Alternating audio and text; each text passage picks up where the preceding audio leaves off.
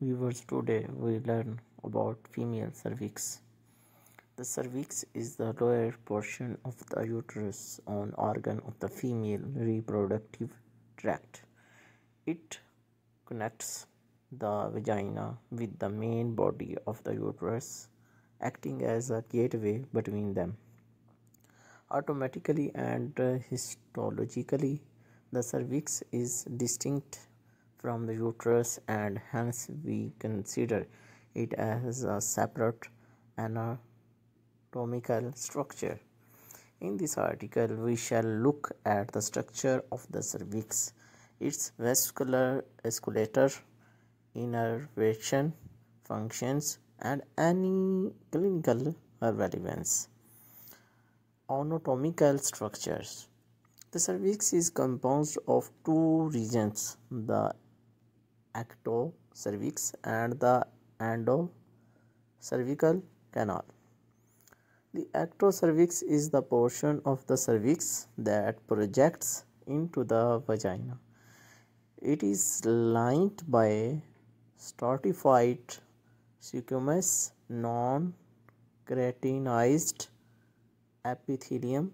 The opening in the ectocervix, the external OS, marks the transition from the echocervix to the endocervical canal. The endocervical canal or endocervix is the more proximal and inner part of the cervix. It is lined by a mucus secreting simple columnar epithelium. The endocervical canal ends and the uterine cavity begins at a narrowing called the internal OS. Functions. The cervix performs two main functions. It facilitates the passage of sperm into the uterine cavity. This is achieved via dilation of the external and internal OS. Maintains sterility of the upper female reproductive tract.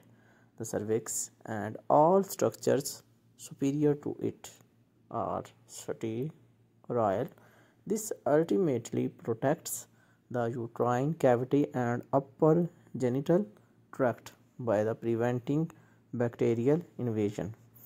This environment is maintained by the frequent shedding of the endometrium, thick cervical mucus, and a narrow external OS.